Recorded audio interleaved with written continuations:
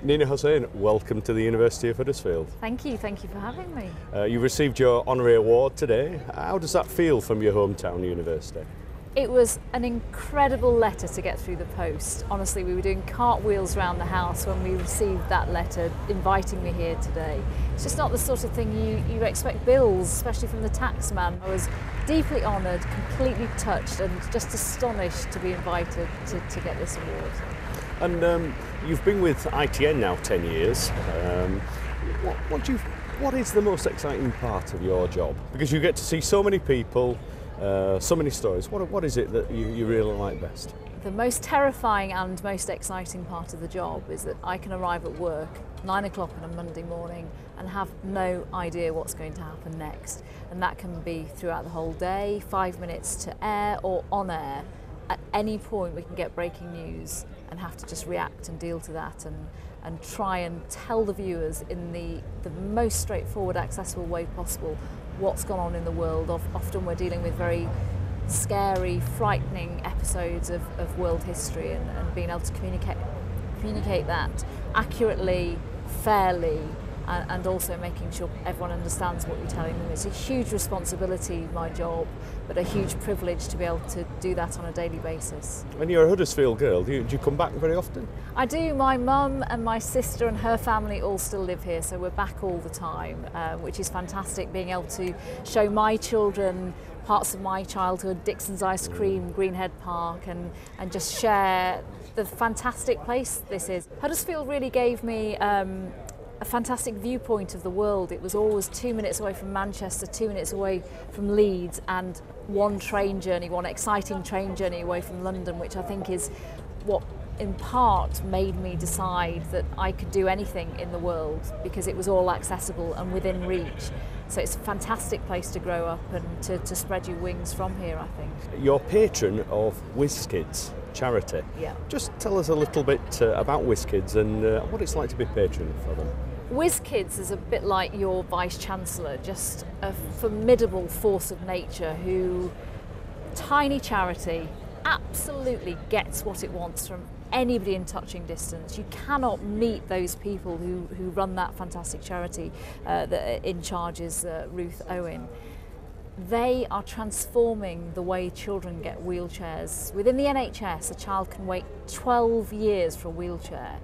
That's their childhood gone. The charity Whizz Kids can get a child a wheelchair within a day.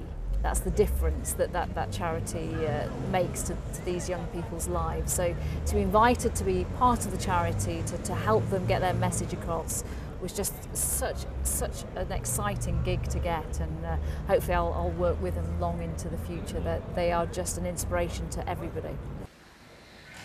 Thank you most sincerely to the Vice-Chancellor, of course, and to the University of Huddersfield for considering me worthy of this great honour, and thank you so much for your kind words as well. I really appreciate them. I am deeply grateful and so proud to be receiving this honour in my hometown in beautiful Yorkshire, and I'm especially happy that all my family can be here too, and I'm really happy that they're being very good and quiet, which is fantastic. Good work, guys.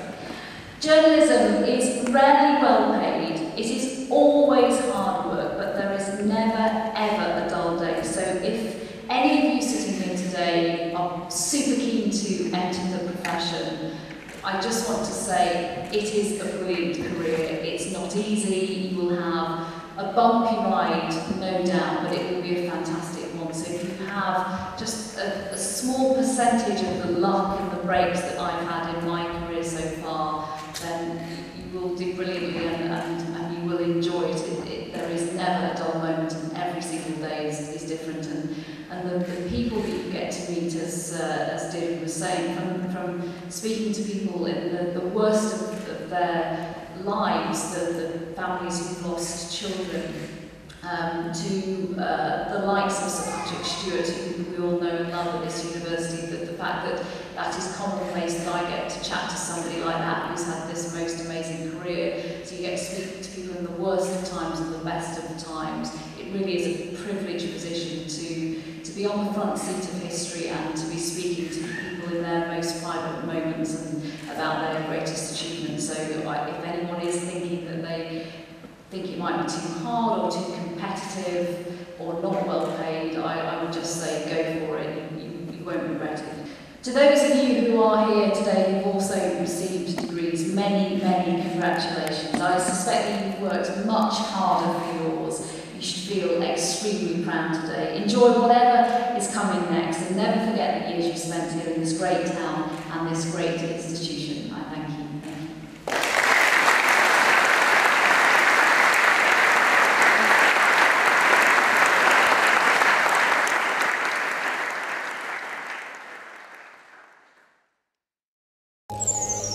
The University of Huddersfield, inspiring tomorrow's professionals.